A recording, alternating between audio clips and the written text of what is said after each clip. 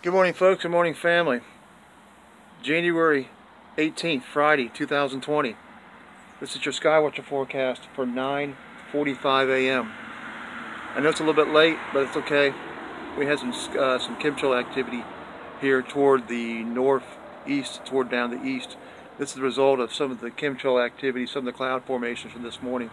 It's 57 degrees, I believe, outside from a 5-mile-an-hour northeast wind.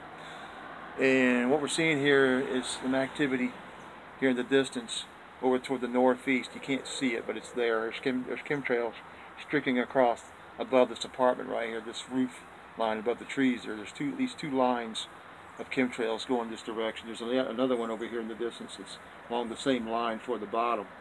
And yet we have another chemtrail right up here. You can barely see it. It's right there. So they're streaking across from southeast to northeast. We got really hit bad here yesterday morning. Here it is almost 10 o'clock, 9:47 a.m. 57 degrees, 5 miles